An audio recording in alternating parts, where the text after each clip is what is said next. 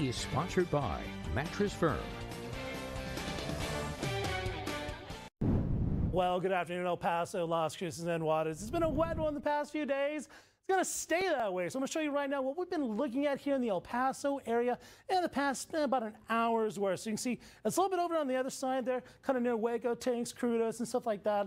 We're going to zoom in a little bit. You guys can take a peek, and I'll jump out of the way again there. As you can see, this is the past 15 to about an hour's worth of time. You see a lot of lightning strikes up there north of Waco Tank, so it's kind of outside of our area. But if you're seeing that, be careful. You're going to be in those areas. If not, we're going to make another move there, as you can see, for the next hour or so. The rain looks like it's going to be making its way a little north and east of us. But we're going to jump over here to the El Paso area as well, so you guys can kind of see what we're looking at as well. Now, the storms for tonight. This is around 9 p.m., a little bit later in the evening. You see down there in Tornillo, they're starting to get a little bit around that time. Sierra Blanca as well. You're going to be seeing some of that rain. We're going to jump over to about 10 o'clock when it starts to hit there in Tornillo and then starts to get warmed up there in Sierra Blanca. But it's going to make another move here again, a little fast on you. Sorry about that. But again, that red and such, that's a lot of rain. So you can see there in Tornillo, heading towards El Paso as well. A lot of rain in those areas around 11 p.m. It's going to keep on going here. We're going to zoom a little closer to the El Paso area. As you can see all throughout near Chaparral, Tornillo, El Paso, even starting to head into Sunland Park,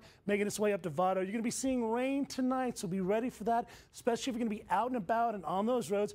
Take your time, slow down. You know, those freeways get very slick as that oil starts to make its way up there. I want you slipping and sliding into somebody there behind you. Pulling back out to about 12 o'clock tonight. You see it's going to be all over our borderland area. Las Cruces, you're going to be seeing it heading there towards Deming. Definitely rain there as well, all over the El Paso area. And that red stuff, Cooper, my man, hey, don't tempt me with that. I know they're up by 12 with about a minute or two left. Anyways, now you got me off track.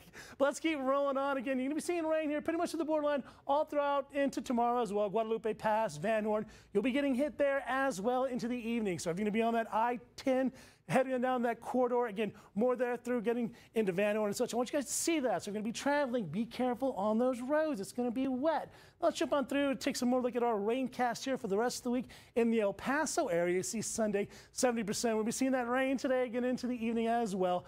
50% there for tomorrow. And then a drop-off, as you can see, Tuesday and Wednesday. A little bit of reprieve. It's going to dry out just slightly. Maybe a lot of humidity on those days, so be careful for that. Then it's going to jump its way back up there on Thursday. We're thinking 0 to 10%, so I gave you the 10% just in case. And then 20% going into the weekend. Now, it may go up again as well, so we'll keep our eyes on that so you don't have to worry about it. But we're on it. Now, check out this humidity. 100% there in Cloudcroft. 93 in Ruidoso. 63 there in Deming.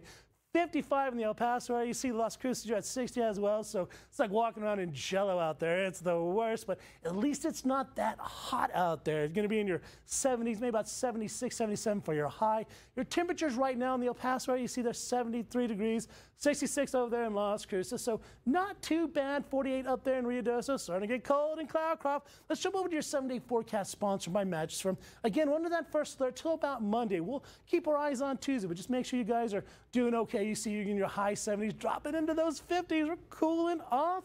80 though on Monday, so it's going to jump back up a little bit, but then we're going to stay cooling off as we go on into the rest of the weekend. More chances of rain as well, dropping down to overnights in your 50s. When we come back, Rachel's going to have all the deets on them boys, baby.